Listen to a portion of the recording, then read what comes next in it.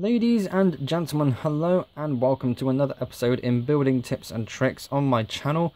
This is going to be about the vast array of Lego drive wheels, or Lego compatible drive wheels I should say, that are available on the market. So on my channel I have a video comparing sizes of drive wheels which you can check out, but this is going to be from different companies. We're going to look at Lego themselves, Big Ben Bricks and Shapeways. So we're going to start off in the center. So these three wheels here, this whole line, is all Big Ben Bricks.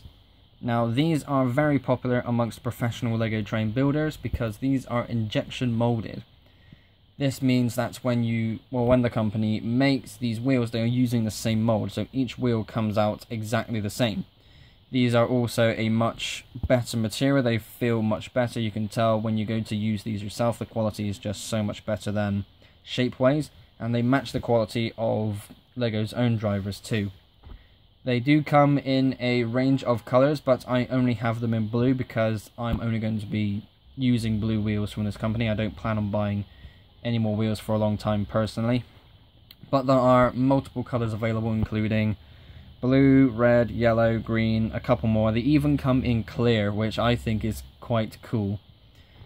So going to the left as well, comparing these to Lego's own wheels, here this is all I have at the moment. I have no spare flanged wheels to show off, which is a bit annoying, but it's not exactly necessary. So comparing the designs of Lego's own wheels to Big Ben's wheels, they are in fact very similar. Lego only sell drivers in black and red. I for one would like to see them make light grey in the future, but that's just me.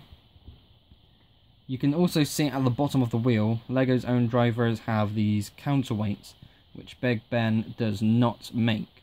This is a thing in real life that is part of locomotive designs, but I've seen a lot of people also use a mixture of both designs of wheels, and you can rarely see the counterweights, and it's sometimes quite difficult to tell which one is which.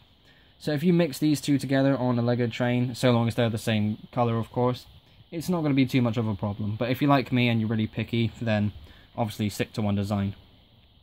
Also at the top, that is a smaller, just a standard train wheel, which is quite nice. You can use these with the Power Functions motor. Lego does make these, of course, which you have seen in many products in the past and will continue to see in the future. Once again, coming in black and red, which is very nice indeed. It's nice that there are more than one colours available. And all in all, it's nice to have a good comparison because these are injection molded. You can compare them to Lego's own. So in terms of quality, they are a little bit less because, of course, everybody is so used to Lego, and Lego bricks have very high quality plastic, so that's very cool. But going to the other side of the screen, we can see here the vast array of wheels that Shapeways has to offer. Now this isn't coming from Shapeways itself, I need to clarify this point. Shapeways works like Etsy, where it's a website where you can have your own store, and there is a shop on Etsy that sells Lego compatible 3D printed train wheels. So as you can see here, there is a wide range available across many colours and many sizes and designs. Some of the first ones I bought are over here. These are all 3D printed, by the way. None of these are injection molded, which means the quality is less to Lego's own and Big Ben Bricks, which is why this isn't as popular. The XXL wheel design does come in multiple designs. We have the standard traditional spokes, we have boxpok and discs. Disc wheels are more commonly used for streamlined locomotives, and I've seen a few people build American locomotives with these wheels in particular because American locomotives are massive. So these are the most suitable for those designs. Boxpok is something I've seen on UK wheels, UK trains I should say, and these are just in general very cool looking wheels. And of course, as I mentioned earlier, traditional spokes, because obviously that's one of the most common designs used. Not all designs are consistent though, I have to say that. This is a blind wheel that has 19 spokes and a massive counterweight. It looks very cool, but you can only get this design as a blind. There is no flanged version of this wheel.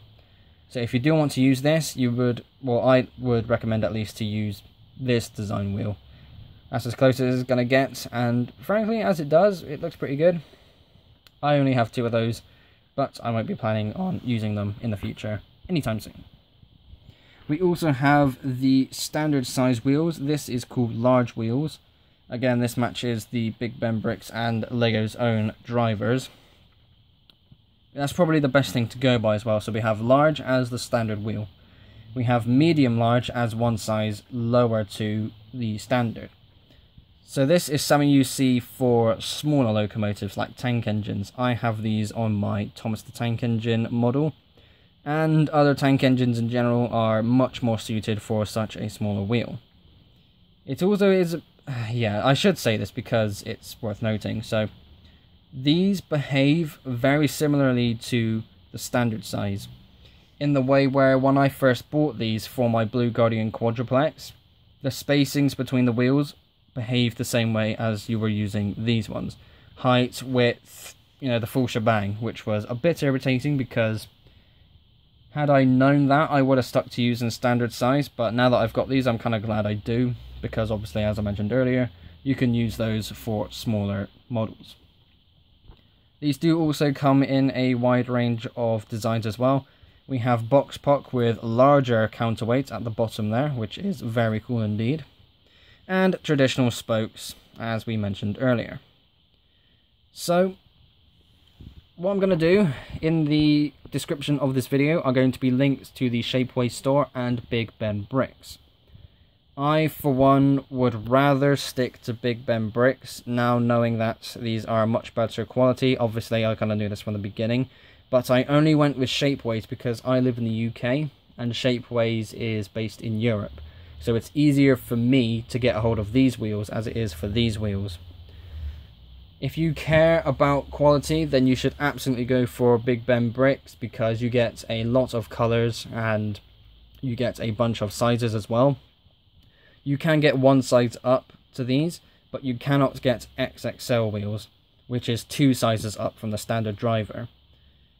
You don't get a choice of design either. You only get spokes. You don't get boxpok or disc wheels, which is a bit of a shame, because I would love to see Big Ben expand their products in the future, because I would, again, because they're not 3D printed, because these ones are injection molded, they can do wonders with these kind of designs. Ultimately, if you are new to building Lego trains, stick to Lego's own wheels. If you buy wheels from Bricklink, that's probably one of the better places to go to. But if you're a more experienced, more capable builder for Lego trains, then it's worth expanding into other territory. I would ultimately prefer you to Big Ben again, just because of the quality of the bricks. If you want to use larger wheels, then you will have to go to Shapeways, but do that under your own risk. I have 2 videos on my channel looking at XXL wheels, as well as a bunch of locomotives that I have made using these wheels.